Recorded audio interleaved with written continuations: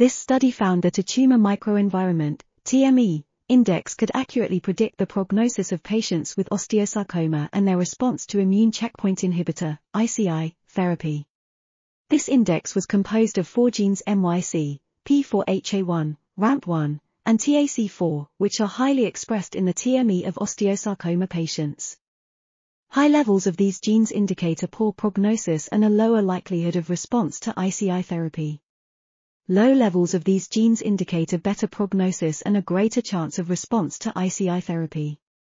Furthermore, the TME index was also associated with other factors such as immune cell infiltration, immune-related signature scores, and response to 29 oncologic drugs.